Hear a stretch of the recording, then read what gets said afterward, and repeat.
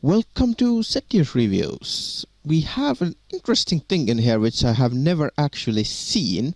Well, it's a USB hub, but it's also an Ethernet adapter, so let's just open it up. It's quite basic box. It's by Cateck. Right here, if you like to see the details and stuff.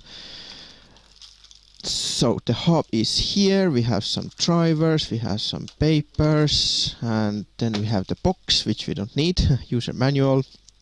You should stop using CDs, guys, like seriously, no one uses CDs anymore, at least I don't, I use USBs, but I don't even have a CD drive in my machine, so I hope you can download the drivers, but how do you open this thing? There we go. Well, that's the hub itself.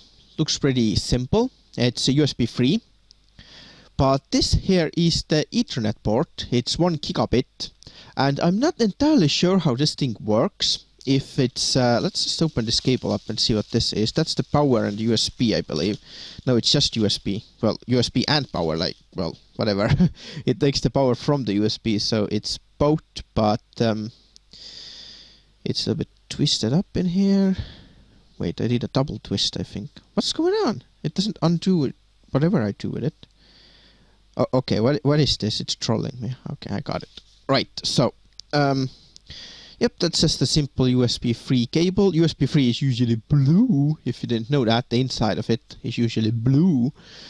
But, well, what is that? I have no idea what the heck that is, that thing in here. There is no standalone power adapter, so I just plug this in there. This obviously goes into your PC. I need to test it out and see what it exactly does, because I have no idea. Well, obviously you don't need the drivers for a USB hub. This is just plug and play, I'm sure of it, 100%. You just plug this in and you can use all these free ports, but the Ethernet adapter, I think that's what needs the drivers.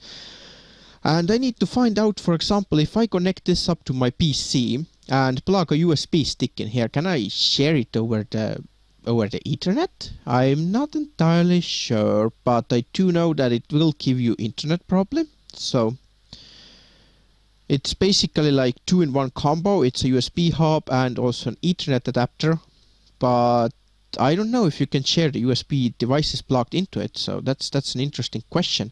If you can share it through the Ethernet, that needs to be tested out. So I plugged it into the laptop just to test, and it seems like it does need drivers. It doesn't read the USB stick without the drivers, so as soon as I installed them, it worked. And this light goes on, this thing in here, but I have still no idea what the heck that is. Absolutely no idea. Okay, it's a bit bad connection on the laptop side. Or maybe it's this one, I don't know, no, I don't think it is.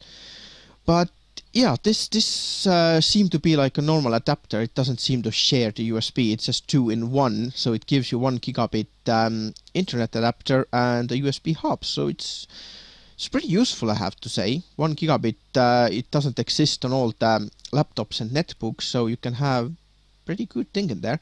Or you can have 2 networks. I actually sometimes use 2 networks. One of them is the internet and other one is just for the LAN to connect all my own devices up, so it's a pretty useful device.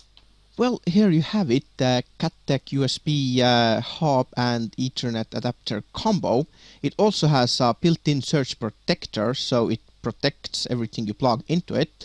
Well, honestly, every PC has surge protection against USB, I think. Maybe some old ones don't, but they should have. The power supply itself, I mean, so. But it's good that it's doubled, so it's really good to have. And basically, that's about it, I'd say. And I will see ya next time.